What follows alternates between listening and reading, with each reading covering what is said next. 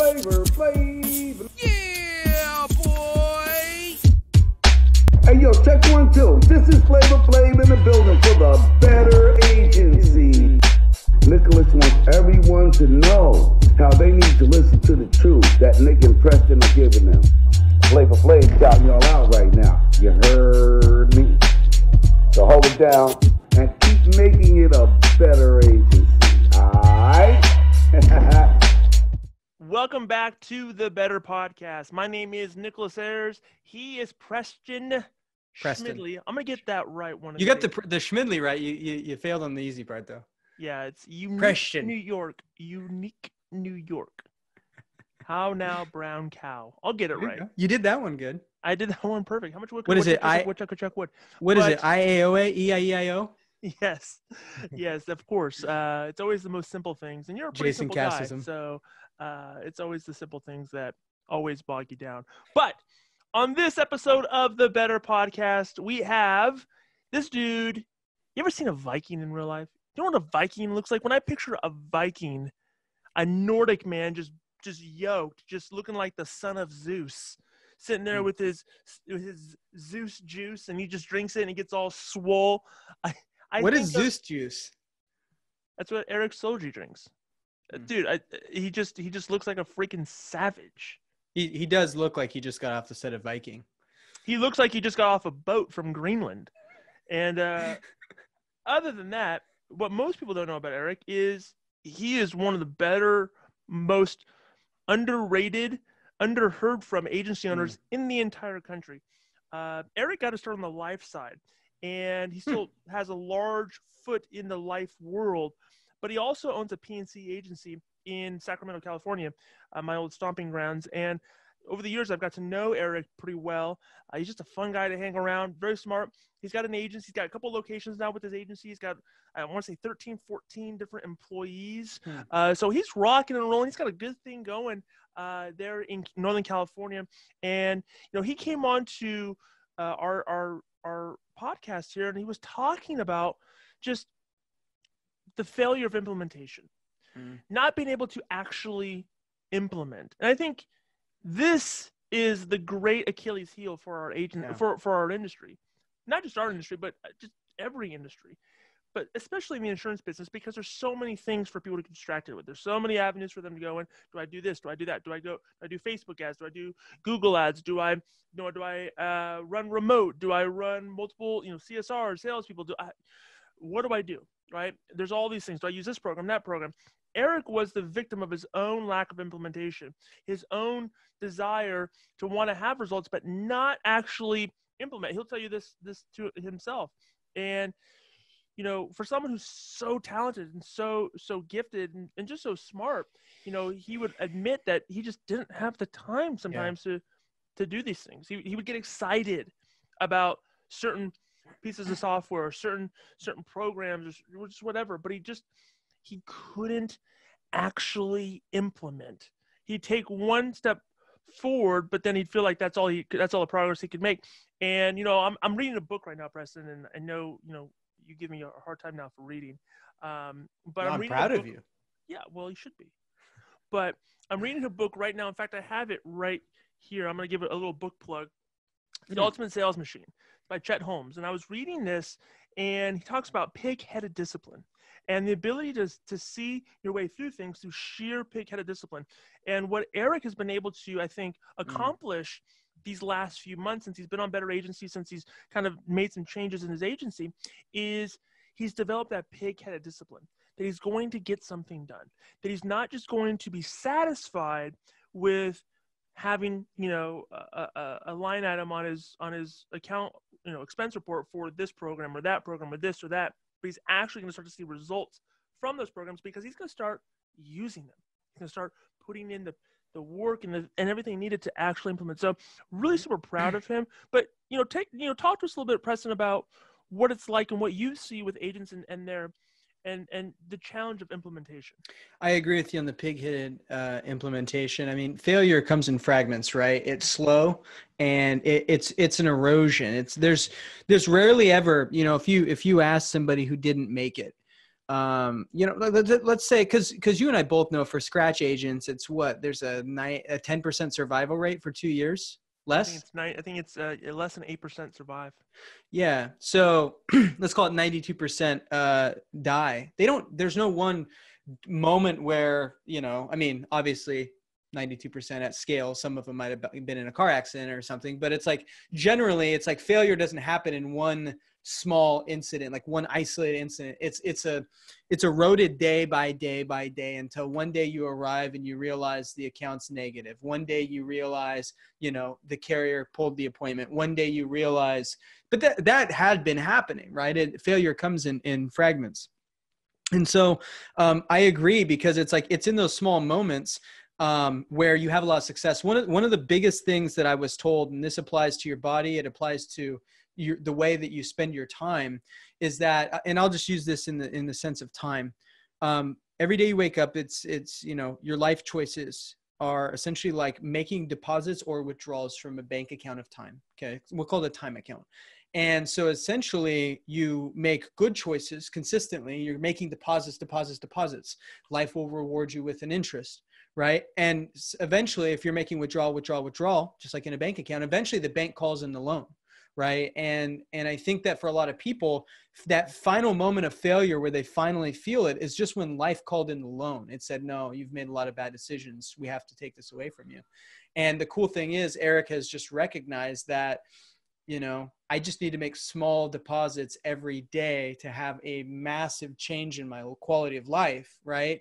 And I recognize that in my own life. It's took only a few years to be able to make a lot of cool things come true. I think that consistency will always be key. That's the hard part of life. That's the hard part of growing an agency, right?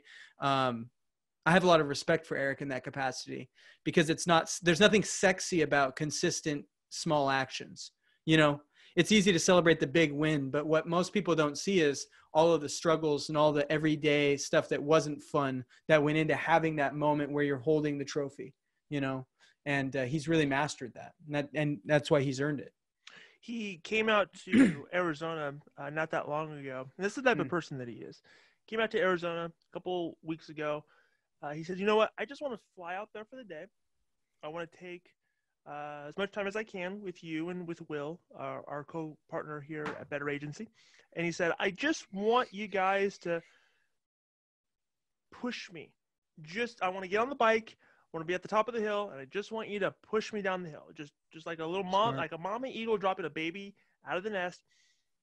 I just wanted to. I said, Erik, we could do this on Zoom. We could do this by email. We could do this a number of different ways. He goes, nope. I want to get out of the office. I want to fly there. I'm going to sit down with you.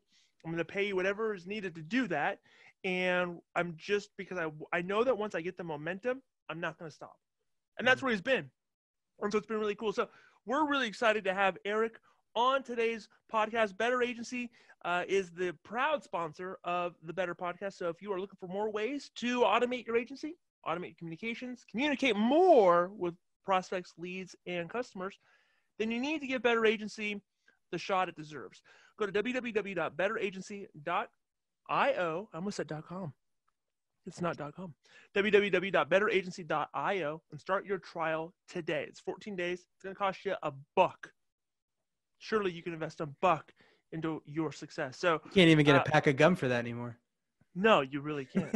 Not at all. So we want to jump right into today's episode with Erik Sjolie, and we hope that you enjoy it as much as we did.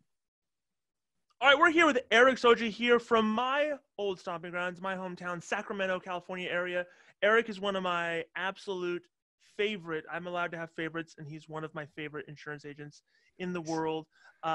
He's just, if you know Erik, you just know that he's a great guy to be around, fun, got a great sense of humor, but he's also a really good agency owner, and I don't think enough people know about Erik.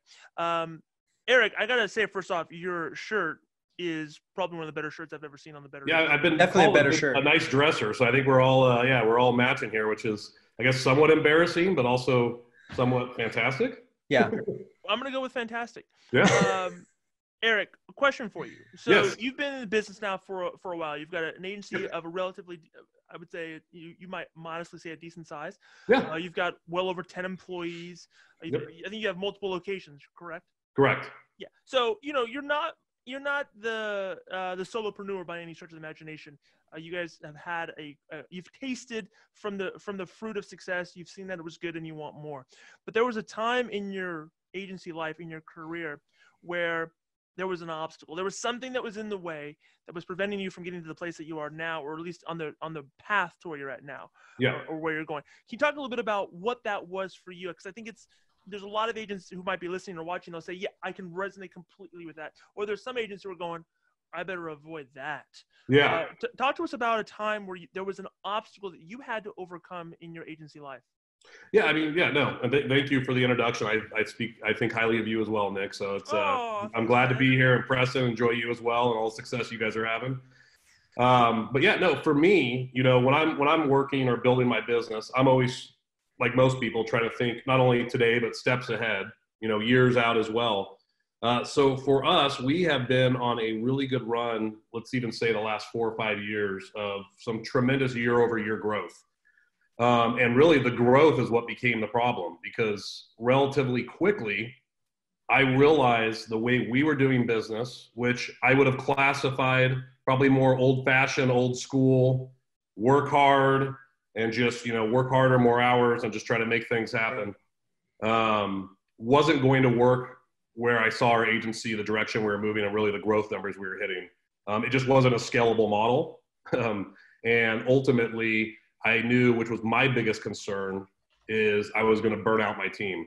I have a very talented team in our agency. I work with some really, really good people, but I'm always concerned and always monitoring, Sure. as we're growing decisions I make, it ultimately affects them and their workflows, and burning them out was a major concern, which, I think I started to do a couple of times. So what I realized was I needed to reevaluate my system, the way we do it. And then, the old saying, work smarter, not harder in some cases, where I think for a while we were doing it, the flip model, and just trying to grind it out, hard nose, smash mouth type growth. And I realized, okay, I got to start step back, take advantage of the technology that's out there, some tools out there, and really start learning what other agencies are doing, because, in our groups, there's a lot of talented agency owners all around the country. And what's nice is, most of them are very willing to share, pull the curtain back and show you what they're doing in their agency. And there's a lot of people doing some really slick things that are phenomenal when it comes to scaling. So that's really what I've been doing for probably the last 12 or 14 months, was just researching and trying to find the best ways, the best models that we can continue to grow at the rate or even more, but also not burn out my team and really have an incredible client experience. So really trying to tackle all that. So that was our problem, was just growth. Growth was our problem, which sounds funny to some people, but it was becoming a real big problem for us. Mm. You have a saying that you use a lot, and you kind of have if you see photos of Erik online, he kind of gives this son of Zeus pose. Yes. And he has, yes, that pose, if you're watching, yes, I call it the son of Zeus pose. Okay. I like that. But you have a saying that is all over the place in everything you do. It's the name of your podcast. It's in your office. It's in your email signature. It's everything. It's kind of, it's really become kind of this mantra for you, not just as an agency owner, but I think as a person, and that is refuse to be average. Correct. Right. Where does that come from? And what does that mean to you? Refuse to be average. Yeah. So, I mean, what happened was, this is probably three years ago is when we really adopted it. We were ending a year strong, and it became a rally cry for our agency. So it was something we, brought up in a meeting and came about in a meeting, and the team really rallied around it. And it really became part of our agency's DNA and our company's culture. So anyone that we hire in, has to follow really that ideology is, look, we don't want to be an average agency. We don't want the clients to have an average experience with us. We're going to refuse it. We're going to look at it in everything we do. But also, because we carry that mantra or that rally cry, or that mindset really is what it is. It also, you push yourself at a higher level than where maybe someone else wouldn't, because you're not going to settle. So just good enough isn't good enough. It actually stresses us out in our agency. So, couple that with, like I was talking about, the growth and all that, it was really wearing on our team because, they want to be exceptional. And when things were slipping and they're not getting back to people in the timely manner that we've kind of come to expect in our agency, they started to wear it as well and started to really take it home with them weekends. I mean, I had many discussions with them, and I saw the problem getting bigger and bigger on the horizon. So yeah, that's where that refuse to be average came from. I love that. I think that that's a really good mindset to have. I think that that's something that, Nick and I and all of us here embody on our own, but you really gave it a name. You gave it a face. I think that's really cool. And to be able to have that as your team culture, that's one of the things is bigger isn't always better. You know what I mean? Like right. It's, cause you add, the bigger it gets, it's like, it sounds good on paper, but it also adds a layer of complexity to running a business. And, yep. When you have people and everybody on your team has to look through their life of the lens of, am I refusing to be average? Mm-hmm.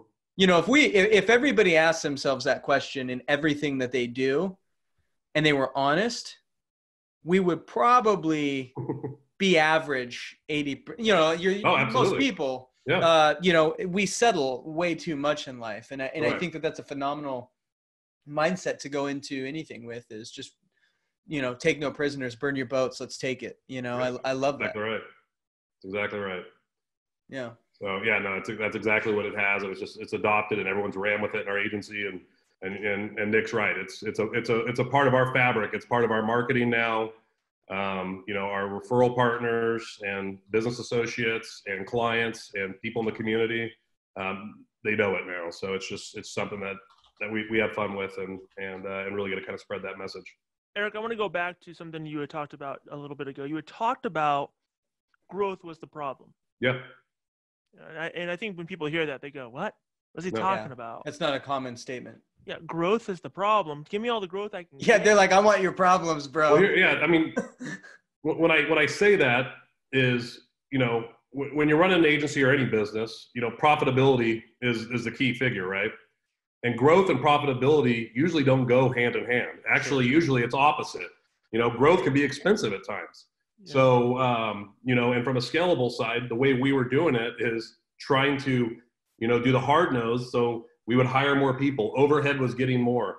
I had basically almost a full-time person that was calling clients on their birthdays and sending birthday cards. It's something that you could start looking at technology that I was using a lot of man hours for, are pushing off on a lot of team members to do. It was just becoming more and more of a scalable problem. And it was a snowball that I saw on the horizon because our growth just continued. And like I said, it was just, it just became more and more scary as we were going. And I knew it couldn't go on the path we were going. What was the moment that you had where you said, danger, Will Robinson, danger, like, I've got to fix this? What was the light bulb moment or that epiphany that said, okay, we've identified the problem. We know what it is. We know this isn't in alignment with where we want to go and how we want to get there. So we need to fix the problem. What was that moment like for you? And can you take us through kind of that journey mentally and physically that led you to kind of wanting to solve that problem? Yeah. I mean, it was really last year's really where it became so evident to us. We were sitting in a team meeting and we were addressing workloads. This was, the same week that I've had 2 one-on-one meetings with some of my team members. They were really overwhelmed, really burnt out. And these are some of my absolute key people that, we call our team a family. So these are people I love. And I'm watching that I've created this environment that they're not having fun in. They're not having fun in, and it's wearing on them. It's affecting their home life.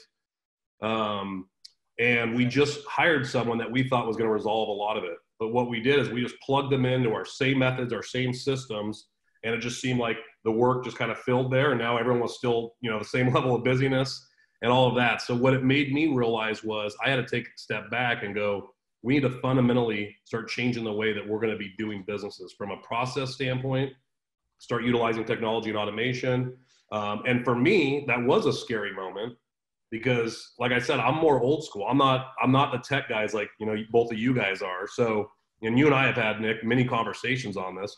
Some of the stuff I just don't easily grasp or I don't fully trust. When I was thinking about it, it probably comes down to, it scares me turning on a switch and and having automation go to my client base, that's my baby. It's a scary feeling, right? So there's that whole trust issue. You're kind of like the helicopter agency owner, like. Yeah.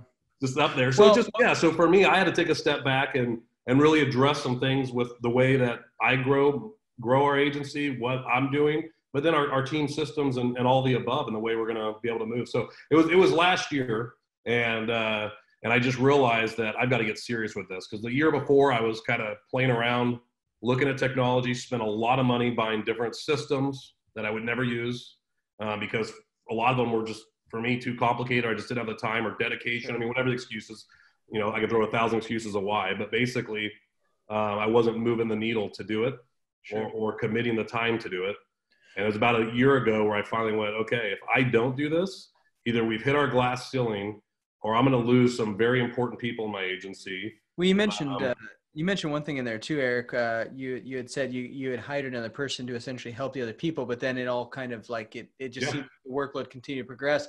And I think that's kind of a testament to Parkinson's law, which is something that we all experience, where work expands to meet the available time to complete the task, right? And it's like adding another person without proper systemization and procedures and structure. Not saying that you don't have that in your agency, but you get to a point where more people does not equate directly or corollary to more production in a linear fashion, right? It's like you get to that law of diminishing returns, where now it's just, more people start to spread the work evenly, and that's kind of nice, but it's not getting done any faster, and we're not producing any more. You're exactly right. That's what I was talking about, that profitability and growth issue. Right. And you're exactly right. I just saw overhead ratcheting up. And for me, I saw no end to it. So the way I was doing it, we've already kind of probably started hitting our glass ceiling. And, I knew I had some things in the works this year with some people that were going to be coming on board that was going to greatly enhance our exposure, our growth even to another level. So basically I had that red alert moment that, okay, I got to dial this in. And ultimately, like I said, it got me on an airplane down to Phoenix, because I knew that, I had a ticking, I had a notch on the calendar that I had to get this thing rocking and rolling. You refused to be average. I refused to be average to them. That was great. Time. We had to do it. He refused. Here's a better way to put it. He refused to watch some training videos, and he's like, "Screw it, I'm just gonna fly down to Phoenix and have them help me do it." Nothing average about that. All hands on. I just knew myself is what I did. I knew myself, and I knew that I needed to just completely isolate myself and give myself 2 days in a hotel to really grasp the concepts and really trust the system. So is that how you fixed it? Is that how you feel like you're solving the problem? It's just a matter of taking the knowledge that you have and taking and combining that with the drive that you already have inside of you to just make it happen? I mean, how are you kind of driving the bus now to solve these problems? So what we're doing is we're starting to use like more of the sales pipelines, because before, like, our systems worked independently for each agent in our office, but it wasn't more of like a collaborative effort. So it wasn't scalable. It was only as good as the individual agents that were working it. And when we started getting the volume we were getting, I couldn't pivot between our 5 or 6 agents. It was hard for them to all communicate under one ceiling. And be able to offload and handle tasks depending on each individual's workload. So one of the huge things was really just integrating a whole sales pipeline for us. And now, like, I have someone starting in 2 weeks that's going to be, basically managing that pipeline and doing a lot of front end loading in our competitive rater. That's going to be prepping quotes basically for our agents to finalize and send out. So we've actually evaluated that. And we think that's going to really speed up our turnaround times, our quote volume, and ultimately our buying and sell volume. Because I want to get my agents more on the phone, selling and closing the business, and start offloading some of the, more entry level tasks. And now we could do that with a sales pipeline, where before it would have been too messy to try to do it. So how is Better Agency kind of fit inside of that to help you solve that problem? How is it kind of that missing link to kind of being kind of the bridge between what you're trying to do and kind of the rate at which you guys are trying to do it? How has it helped in that regard? Yeah, so Better Agency, one, just the ease of use was a big thing for me, but the fact that I could have our sales pipeline on there, but then also we have for the first time really a true service pipeline as well, because I had multiple CSRs as well. So we're kind of mirroring what we're doing on the sales side somewhat on the service side as well. So we have that all under one roof. And then now we're integrating some of the pipeline campaigns and integrations there, which is just going to help our agents communicate better, right? Communicate better, be more open on the process to our client base and referral partners. And ultimately, I know our closing ratio is going to go up from that too. But it's really going to be a volume game. But the sales pipeline within Better Agency is really the big part for us on that.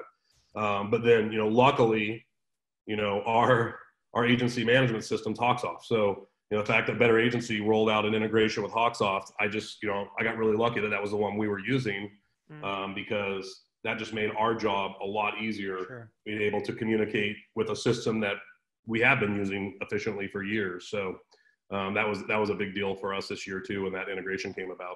Yeah.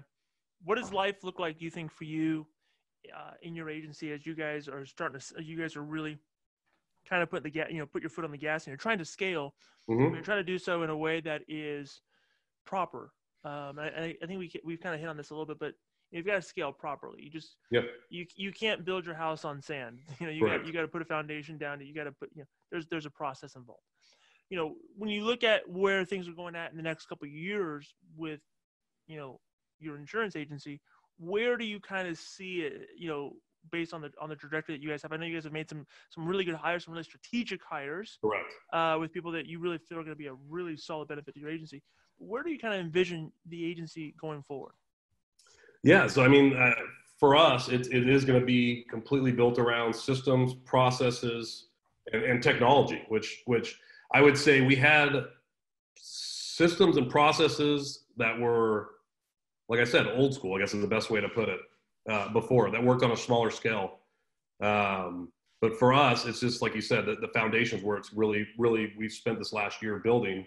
And from my standpoint, it's not a fear now. It's more of I come from a place of hope and excitement, because it's already to see the workload. We brought on someone at the beginning of July that is going to significantly increase our opportunities in production. So we've already seen that workload start kicking in, and our team is handling it substantially better because we're having the processes. It's visible for the whole team. And what it's done is it's brought us closer together now, because as a sales team, we can all see everyone's workloads. We can pull stuff, we can offload stuff, or, depending on people's times. And ultimately it just keeps the line moving for our systems, our processes, and really our client experience, because now we're back to the turnaround times where we really like to be. Yeah. I know that you're using the pipeline stages, right, between Hawksoft and Better Agency. One of my questions is, from a time perspective, you have a team, and time is money. Well, time's more important than money, especially at this point. And I'd imagine that before using Better Agency, you guys were spending a lot of time on the messaging, texting, emailing, trying to chase new prospects. How substantial has the pre-created campaigns that are in the sales pipeline throughout the different stages of the sales relationship? How much time do you feel like that saves you guys, on a regular basis? Well, I think it's going to save us. It is going to save us a tremendous amount of time, because before, you're exactly right. We had a system where I basically had, triggers on suspenses in our management system, which isn't as fluid or set up as nice as the pipeline, that they would have, emails and calls that they would send out. It wasn't automated, so it was all manual. So if you could imagine, they had to use their brain power to remember to do all that on a daily basis, where everything's at. And we didn't really have a true sales pipeline per se.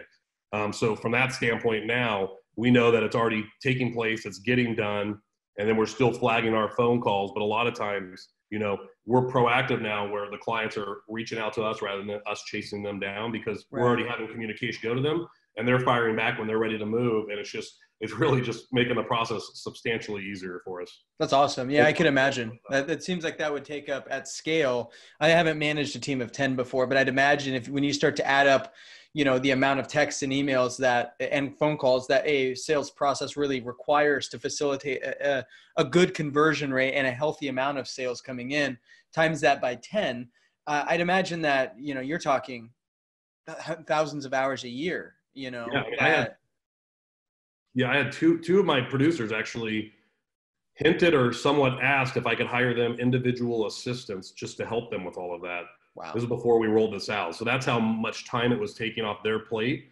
That was stressing them out. That felt like it was taking away from what they're best at, is selling, closing deals, placing coverage, in our area also, like with the high fire home insurance, some of these things, there's a lot that goes into it. It was taking them all away from that and messing up their flow, if you will. So they were at the point where they wanted full-time assistants just to try to help them with that. So, and, this automation and integration, like you said, this stages for us is almost like having assistants for everyone in my office now at this point. That's cool. I mean, it's really it's really kind of the equivalent as everyone has now their own assistant with everything they're working with. Love it. Nice. So I want to go back here, and because I think there are going to be people who are listening to this or watching this who were exactly where you were at not that long ago, 12 to 24 months ago. There were agents who were hesitant. I won't say the word fearful, because I think that's too strong of a word, but they're hesitant towards using technology, hesitant towards doing the things necessary in order to grow. Maybe if they were really being honest with themselves, they're settling for average. Yeah. Right. Talk to that agency owner. Talk to that person who is exactly where you were at before the light switch goes off in your head. It says, no, we are not refusing to be average. I'm going to see if I can get my chest as big as Nick's chest. Well done, by the way. Yeah. You're almost there. But, talk to that agency owner and what would you say to that person?